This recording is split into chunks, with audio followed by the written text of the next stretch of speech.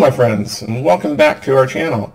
It's been a little over a year since we first started this channel as a means for providing engineering undergraduate course content for my students as a result of the COVID pandemic. And so we've now gone a little over a year. We have almost 160 videos at the time of this recording, and I just wanted to take a second to say how much I appreciate everybody that stopped by and the comments and the feedback that we've gotten, whether it's through the forums on YouTube or whether it's other direct means. I appreciate what you've done, and so I've decided that I want to continue to develop this, even though our classes are soon going back to normal.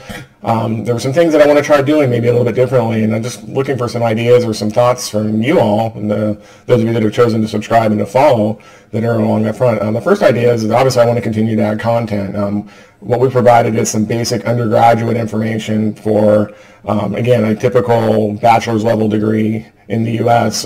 For civil engineering and, well, really any engineering, but definitely a civil focus, because that's what I am. I'm a civil engineer. And so we've done courses on statics, we've done structural analysis, steel design, concrete design, applied engineering mathematics, just to name a few, and then some other miscellaneous topics that have popped up in other classes or other discussions I've had through my students with those. And it's interesting looking at the analytics and seeing what's tending to be the most popular video. It wasn't what I thought it would be. And so it kind of got me to thinking that some of those quicker topics that are a little bit more in depth but are covered on a kind of a much shallower basis is maybe where we need to be going now that we've got most of the course content up. Now I will continue to update courses and add information to, say, our concrete series or to our steel design series or even our applied math series as the need arises, just to kind of keep updating. I will also, I promise, be redoing a lot of the videos, because if you were here at the very beginning, you saw that the video quality was less than stellar, and that was because we were in a moment of crisis, and it was a matter of let's get the content up and get it out so that the students can keep taking their classes. And obviously, hopefully you've seen in some of the series, especially in more recent months, that the quality, whether it's the lighting or the video or the audio, has hopefully improved dramatically. Now, for some of the series, say like the steel design series that started in the middle and is now looped back around, the first videos are probably a whole lot better than the later ones, because the later videos were indeed the first ones that were made. And so I do apologize for that, and we will work to kind of rectify that and improve the graphics, and hopefully, but I think the content is still valid. So I appreciate everything, all the feedback and the comments that you guys have given me over this last year, and I'm looking forward to doing some exciting things moving forward. Now, obviously, I make a lot of hand gestures and I bob my head a lot. That's why I don't usually put myself on camera, but I thought for this one, I'll let you guys see who I am, and we'll go from there. Now, one of the things that I want to work on going forward is, as we said, we want to add to our existing content, but I'm also toying with the idea of doing some things that are a little bit maybe out of my comfort zone. I would like to do kind of like an interactive programming kind of project where we talk about things like C# or WPF or even C++, and how we can apply that to engineering applications that an undergraduate or even a graduate student might be interested in. And of course, maybe the professionals might find something useful out of it too. Just kind of depends on how it grows. And I've got some ideas on some projects that I would like to kind of work on and share with you guys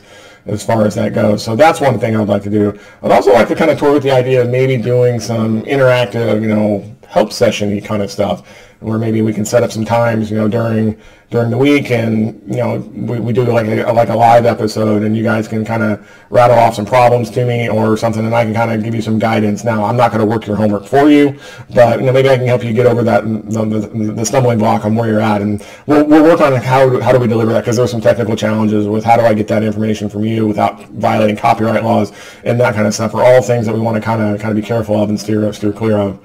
Obviously, we're working on setting up a Discord channel, so we can do that. We may be doing some things on Twitch. Just kind of, again, we're just trying some new things. A year ago, if you would have asked me if I've done anything like this before, I would say absolutely not. I've never used a webcam. Had never played with audio recording software. I'm now fairly proficient with OBS. There's a lot of stuff that I've learned that, out of hard times sometimes comes opportunities, and I would like to kind of try to see if I can develop that and to further grow this channel. So if you've got any suggestions or want to see anything in particular, talk to me. Leave me some comments down below on this video. I'll put this as the kind of the welcome to the channel video for now, just so you guys can have a means to interact with me. And so I appreciate everybody that's stuck around for all this time. I know it's a lot of videos. I try to keep them somewhat condensed, somewhat interesting, not just a straight, direct lecture presentation type for the channel content, but that's what it is. So anyway, thank you very much, and we will see you guys next time.